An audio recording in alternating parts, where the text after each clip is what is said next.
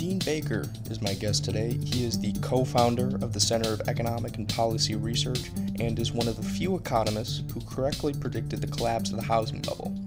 We talked about what that experience was like and a lot more, like what he sees as the potential risks for another recession, the connection between the stock market and inequality, how the Federal Reserve keeps people out of work, the true cost of patent protection, and climate change. Here's our conversation. All right, I am here with Dean Baker. Sir, thanks so much for joining us. Thanks a lot for having me on. I got introduced to your work because of the 2008 financial crisis, and you were one of the few economists who correctly predicted that there was a housing bubble. Before we talk about the present day, could you tell us a little bit about why you saw that there was a bubble, and maybe a more interesting question, why so few economists, including up to the chairman of the Federal Reserve, did not see the bubble? Yeah, well, I started to be concerned about the bubble. I don't generally look for bubbles, but I had noticed the stock bubble in the 1990s, and that caused me great concern while it was expanding. And of course, it burst in 2000, gave us a recession in 2001, which actually was pretty severe. If you look at the labor market, if you look at GDP, it doesn't look like a big deal. It's just a couple quarters, relatively minor. But if you look at the labor market, we continued to lose jobs. The recession ended in December 2001 officially. But we continued to lose jobs all through 2002 and most of the way through 2003. And we didn't get back the jobs we lost until January of 2005. At the time, that was the longest period without positive job growth since the Great Depression.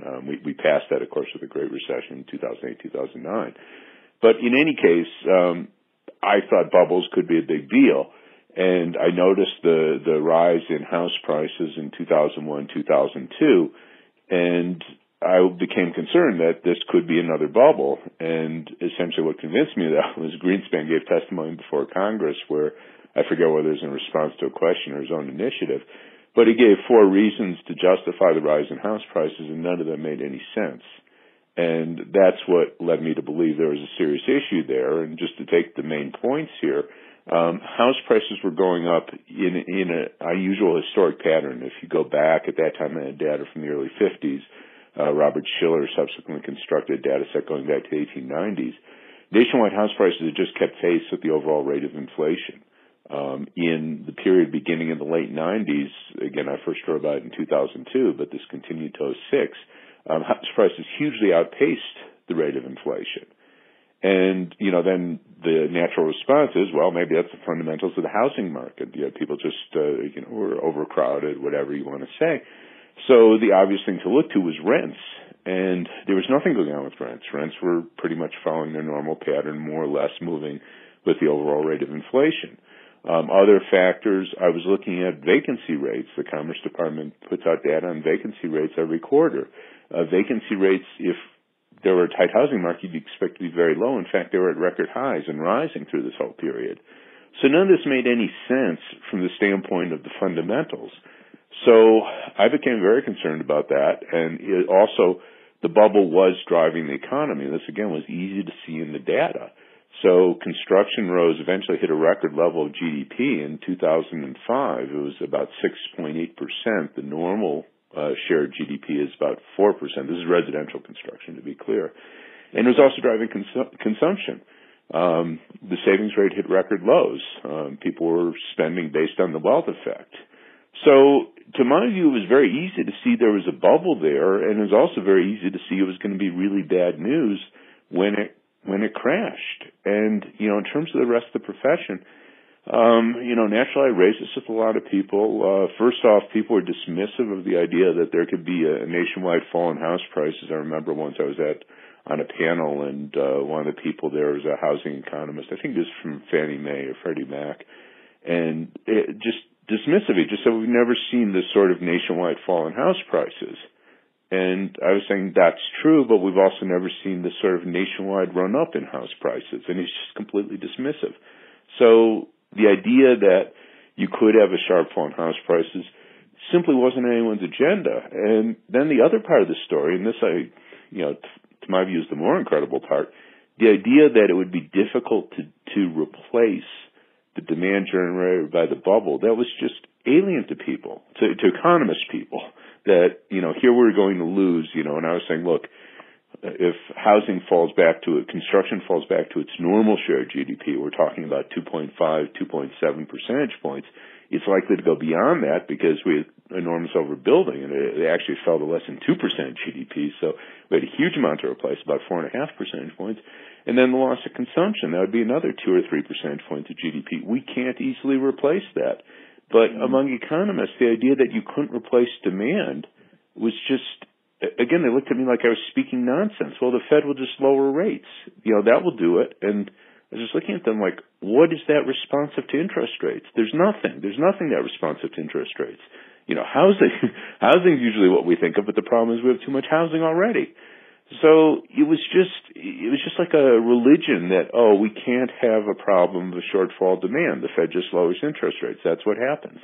So it really was a very, very strange debate from my vantage point, that on the one hand, the fact that we had a bubble seemed pretty hard to deny, and the other hand, the fact that when it burst, it was going to have very serious impacts on the economy. I couldn't understand the argument on the other side of just this blind faith in the power of the Fed. Interesting. So it was almost like this bubble that was driving the economy had gotten so big and so powerful that if it, people didn't really necessarily see an alternative to replace it to drive the economy, or thought that they could just tinker around the edges with interest rates to fix the problem.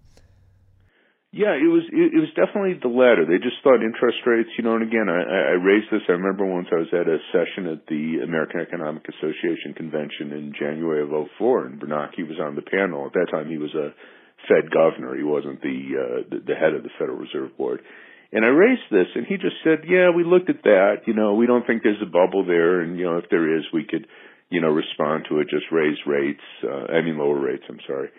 He was just dismissive that there was any issue, and that was, I mentioned him obviously because he's a very prominent and good economist, but that was typical. It was just the idea that this could be a problem was just literally not on their radar screens.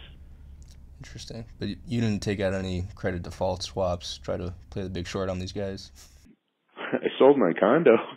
My wife and I bought a condo in D.C., and we saw the price go through the roof, and we were concerned that it would plunge, so we sold it in spring of 2004. Wow. Going off that point and getting to the present day, do you see any comparable bubbles on the horizon, or are there any serious recession risks that you see right now? I don't see any bubbles. A lot of people have been jumping up and down. I get a lot of emails, you could imagine, from what about this, what about that. Now, there are bubbles. I should be clear. Bitcoin clearly was a bubble. It's still a bubble. I don't know, it's lost 2/3, 3/4 of its value from its peak. And, as long as it's above zero, I would say it's a bubble. But that's not going to move the economy. A lot of stocks are high priced. I don't mean the market as a whole. The market's high, but not obviously in a bubble. But a lot of stocks arguably are in a bubble. Frankly, I don't understand how Amazon could be worth over $1 trillion when its profits, I don't know the latest numbers, but they're somewhere around, 10, 15 billion. You're talking about price to earnings ratio for a mature company of 50, 60, maybe even 100 to 1. So that doesn't make sense to me. But if Amazon's price falls by, 2/3, 3/4, bad news for Jeff Bezos and, people own a lot of Amazon stock, but that's not going to sink the economy. House prices are high. I am a little concerned about that. Again, they're not driving the economy. So if you look at residential construction, it's probably still somewhat below the long-term average, which does, I'll come back to that in a second, but it's not driving the economy through construction. As far as consumption, our savings rates more or less in line with long-term averages. I'm sure some people are spending based on the equity in their home, but again, if house prices were to fall 10, 20%, not a prediction, but just saying if that were to happen, I don't think it'd have a huge hit to consumption. So I don't see bubbles driving the economy. In terms of the housing, the plan is going to make on housing, I think the run-up in house prices is largely a fundamental story this time. It is going along with a run-up in rents. So rents are far and away the leading component in inflation. Most of the other components in the consumer price index are near 0 or 1%. Rents have been rising over 3%, 3.5%. So it does generally, the run-up in house prices does look like it's largely fundamentals. And the qualification I'll make is that I think we are seeing some areas where, particularly the bottom end of the market, bottom third of the market, does seem to be rising more rapidly. And I worry about that, not because it's going to have a major economic impact, but just I'd hate to see a lot of moderate income homeowners again in the situation where they pay too much for a house and suddenly see the price fall by 15, 20% and wipe out their equity, wipe out their life savings. So that's a concern, but it's not a macroeconomic concern. That would just be, very bad news for a lot of people who really you don't want to see hit again. In many cases, I'm sure the same people were hit in the last bubble. In terms of the prospects, though, are we due for a recession? I have naturally been giving this thought, as most economists, or certainly many economists have, and I don't think it's going to be a bubble-driven recession. So basically, the way I keep scoring this is that if we look back to recessions since World War II, probably earlier too, but I won't claim familiarity with pre-World War II recessions, but every one of them, with the exception of the 2001 recession and the Great Recession, were caused by the Fed raising interest rates to combat inflation. So if I had to take a bet, what's going to be the cause of the next recession? Well, we'll see some uptick in inflation, and the Fed will go too far. And can that happen in the near future? Probably not 219, 220 isn't implausible. I do follow the wage data, the price data very, very closely. There's very little story on accelerating inflation. I shouldn't say very little, basically zero story on accelerating inflation at this point. But wage growth has picked up, and it's one of the things that I'm surprised hasn't actually gotten more attention. So the rate, if we look at the average hourly earnings series, which is the one that we most commonly look at, that's ticked up to 3.2% year over year. And if you go back to 2017, it was at 2.5%.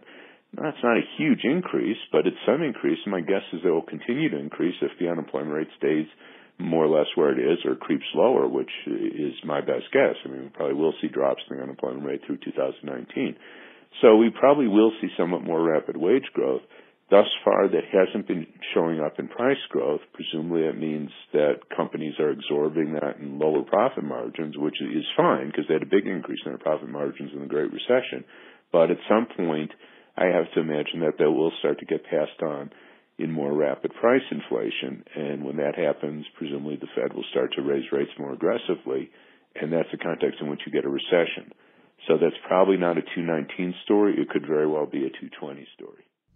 Interesting. So you're saying that because there's wage growth right now and prices have not yet reflected that, you're saying that when prices do reflect the wage growth and they start rising, then the Federal Reserve will be afraid of inflation, will raise rates, trying to tamp down the inflation, and the consequence of that could be a recession.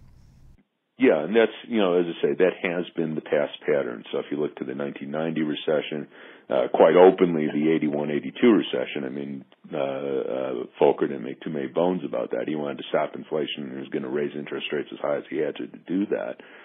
74, 75, 70, I mean, you go down the list. That's pretty much the story of all the post-war recessions, with the exception of the last two, which were driven by collapsing bubbles.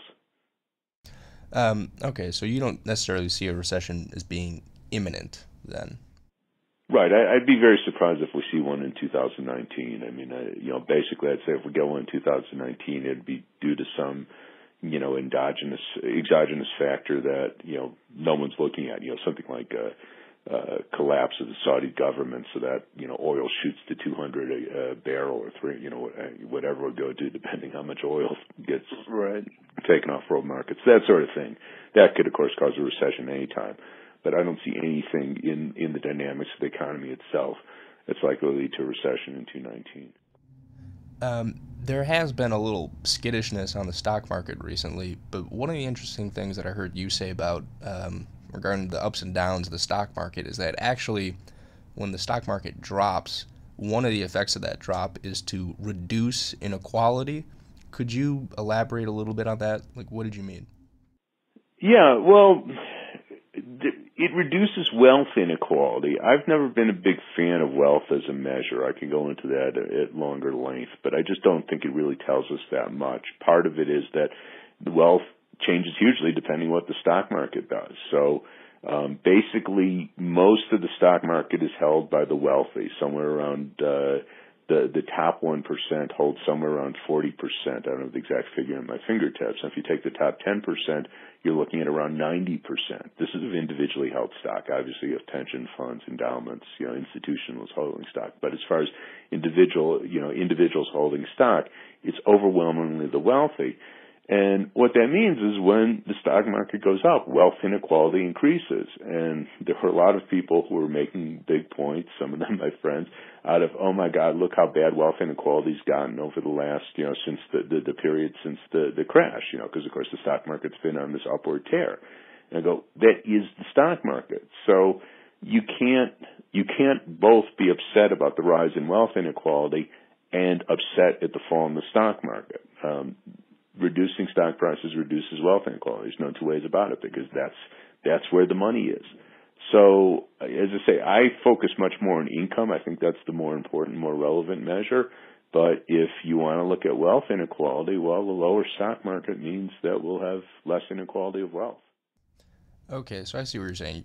Not necessarily that it's a good thing when the stock market drops, but that if you were to take wealth inequality as your ideal measure, then the stock market dropping would reduce the wealth inequality.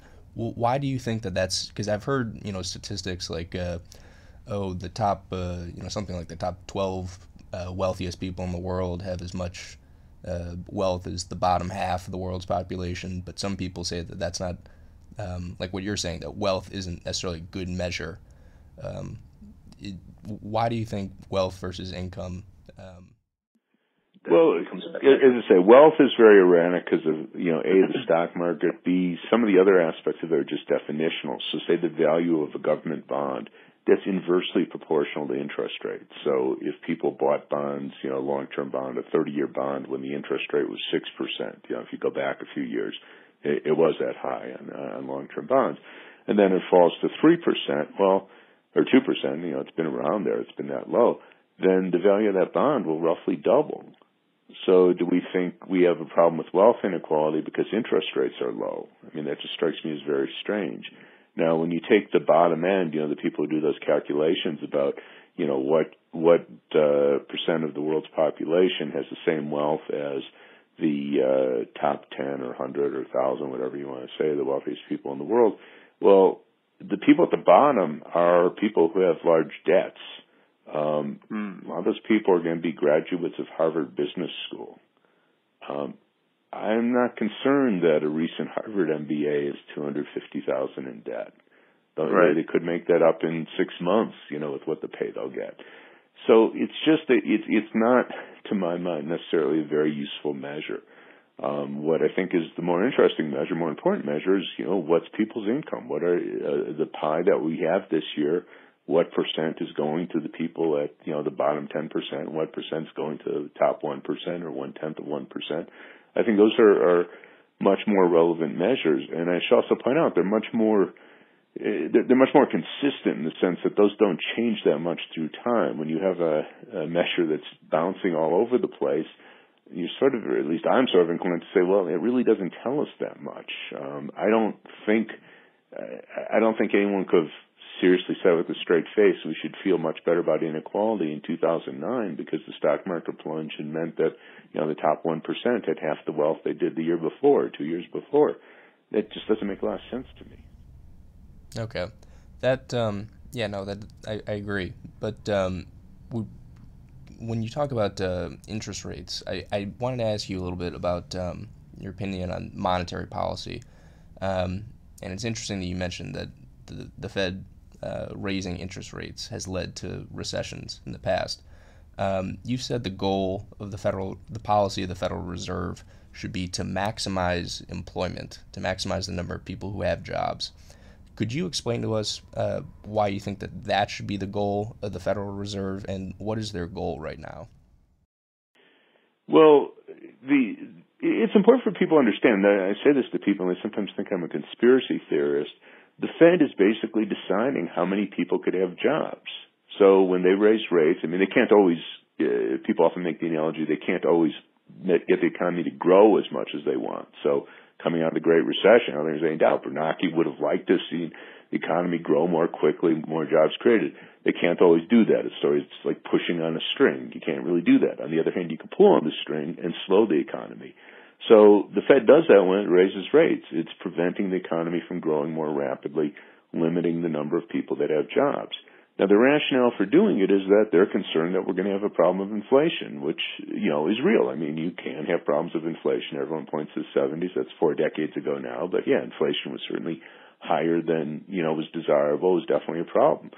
So, their argument is, well, we have to raise rates to make sure we don't have inflation. But the problem is none of us knows exactly the point at which we're likely to see inflation. So we have this idea, and, it's supported by evidence that low unemployment rates, you are going to have higher rates of inflation. It's kind of almost definitional. How can you be an economist not think that, increased demand leads to higher prices, in this case, higher wages, which get passed on in higher prices. So at some point, clearly, we get a low enough unemployment rate, wages start rising rapidly enough that there's a problem with inflation. But we don't know what that point is. So my argument is we have to try to push as far as we can until we clearly see evidence of inflation. If not, we're needlessly keeping people out of work. And what do you say to someone who's got family to support, and here we are raising rates because we think there could be inflation? That just seems to me a really bad argument. It has real life, real world consequences. It's not that this person's lazy or they're stupid or they don't have the skills. We're keeping them from having employment because we have this idea in our head that we're about to see inflation. So my argument is no, let's wait till we actually see inflation. And, the risk, and again, I've had this argument with many economists. They always say, oh, well, we could be too late and inflation will get out of hand. We don't have models that show inflation just soaring. So, inflation today is about 2%. We could argue whether that's the right number or not, but that's what the Fed targets. So we could say, okay, let's say you're going to target 2%, which means, again, their own target, that's an average. So sometimes we should be above it, sometimes we should be below it. That's an average. The inflation rate is not going to just jump to 5%. It's a gradual process. So in the event that we did start to see inflation accelerate, then sure, then the Fed would be right to raise rates. And if it starts to accelerate, enough to get them sufficiently worried, then, you raise rates more rapidly. It may get a little higher than we want, but the idea that somehow it would be a horrible thing if the inflation rate hit 3% or even 3.5%, there's just no evidence to support that. I mean, the economy's functioned very well, the U.S. and other economies with inflation rates that were considerably higher than that. So to my view, we're basically making a choice where there's totally asymmetric risk in the sense that if we raise rates and keep people from getting jobs today, we know we're subjecting a lot of people to real hardship. On the other hand, if we err in the other direction and inflation gets somewhat higher than we would have liked, there's very little evidence of much downside to that. The economy could operate very well with 3.5% inflation, and that would be a bad outcome from that vantage point. I see. So basically the cost to our society is greater if we're leaving people without jobs as opposed to potential inflation in the future. Shifting gears here, I wanted to ask you a little bit about patents, because I know you've talked a little bit about intellectual property rights, particularly with regard to the development of drugs. As I understand it, the typical argument in favor of patent protection is that unless you give drug companies the ability to hold exclusive patents on their products, then they won't ever make enough profits to justify researching and developing new drugs. You disagree with that argument. Could you tell us why? Are there other approaches we could take to developing drugs?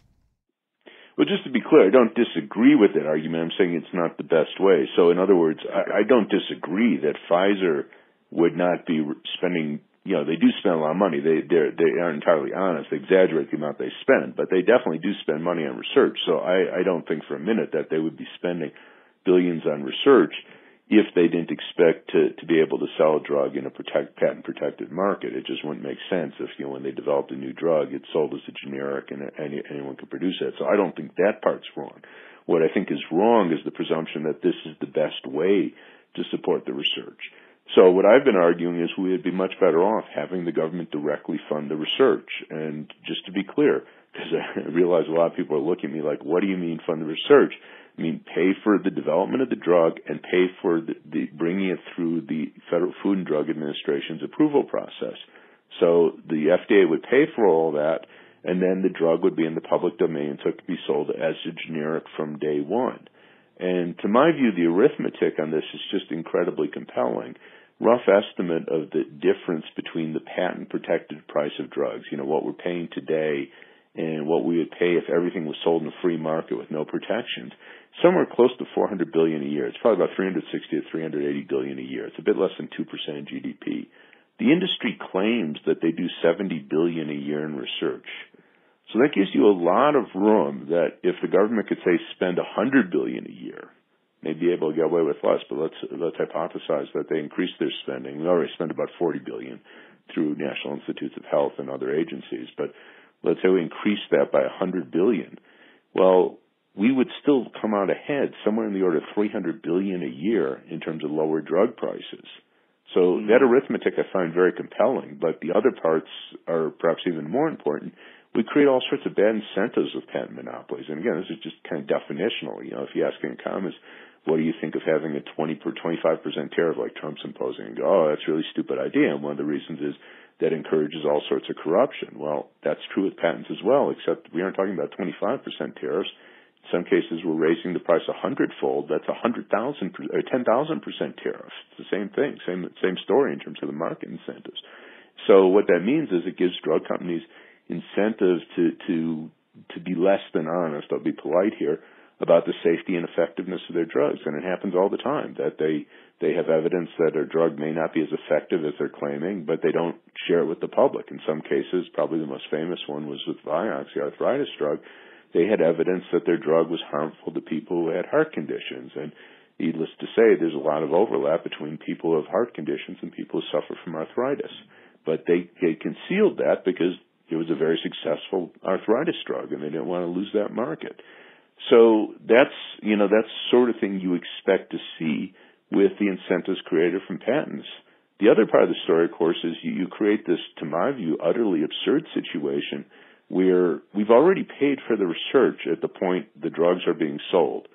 So the market, the marginal cost of producing, the next prescription of drugs is almost invariably cheap, $10, $15, $20. It'd be trivial for, I understand for a poor person's everything expensive, but for most people, middle-class people, this is not a big deal.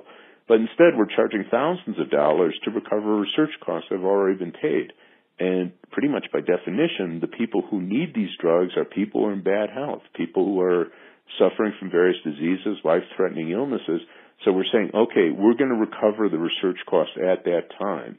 And the analogy I often make is it's like when you have firefighters coming to your home with your family inside, you're burning home with your family inside, and they start to say, hey, we want $1 million. Isn't it worth it to you to save your family?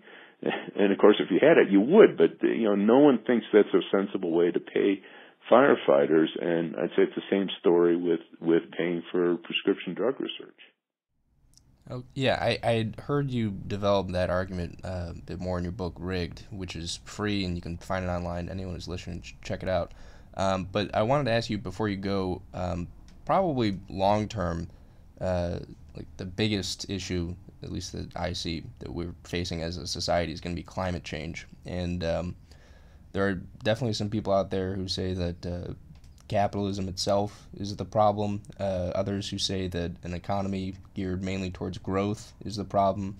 Others who say that ultimately it'll be the markets themselves that will solve this issue. Do you buy any of those arguments? And just speaking as an economist, what changes, if any, to the fundamental structure of our economy do you believe will be necessary to prevent the worst of a climate catastrophe? Well, I have to say, I don't find the attacks on capitalism or, for that matter, growth terribly productive. It's not as though we have a spare system in our trunk. So people who make that argument, okay, I could say all sorts of bad things about capitalism. I do all the time. But we don't have another system. We just, we're going to pull it out and put it in place. So it's fine. There's lots of things I don't like about the world, but the world is the world. So we don't really have an alternative. And I just had a debate with someone on growth, and I respect them. And I understand people making that argument, but I don't think anyone actually. They might just say, oh, we should do X, Y, and Z because of growth, but that's just a euphemism. No one knows. If you grab people on the street and you go, what's the rate of economic growth? I doubt 1 in 10 could give you within a percentage point. I'm an economist, so I know that. That's my job. But growth is an abstraction. For people, it means jobs. It means that they're secure in their housing and their health care. So attacking growth, to my view, is just it's a sidebar. It's a distraction. What we have to do to tackle global warming is radically reduce our consumption of fossil fuels in a relatively short period of time. Also, I've done at least some cursory research because I know people have made a big point of highlighting the problems of beef, of meat eating, particularly beef, and that also we should be looking clearly to curb beef consumption. But I think this is best done through market mechanisms, putting up taxes on fossil fuels. I don't know if a tax on beef is the right way to go, but measures that will certainly reduce beef consumption. Maybe a tax on beef. I'm not ruling that out. I'm just saying you have to think it through more carefully than I've done. But I think that is doable, but we have to take steps to both make consumption of the bad things more expensive and really push on kind of obvious alternatives. So, free public transportation. I'm a big bus fan. When I lived in Washington, D.C., I rode my bike frequently, but when I didn't ride my bike to work, I took the bus. But for some reason, everyone's talking about light rail and subways and everything. I mean, those are fine, except those take a really long time to build, and buses we have. So I don't quite understand why this isn't on everyone's agenda, that we're just going to have free buses. And, again, I kind of like, you have conservatives who talk about people abusing it. I go, what would that mean? We're going to have people riding the bus all day? I mean, maybe some homeless people would do that. And, the worst things could happen. So we have to take measures to make it more expensive to emit greenhouse gases, and also to, have, low cost alternatives available. And I know it's a Herculean task. I think it's doable if we had national commitment to it. I mean, obviously it's a problem when you have someone at the White House who's insisting that it doesn't exist. Global warming doesn't exist. But, we've had enormous improvements in the technology, so we can talk about switching to solar and wind energy in a fairly short time horizon, obviously not overnight, but with subsidies we have, and we can make much further headway there. Electric cars, China's way ahead of us here. Why not borrow their technology? Everyone's concerned about China stealing our technology. I'd like to steal theirs. I'm being facetious in saying stealing. We want the knowledge, figure out how to get it.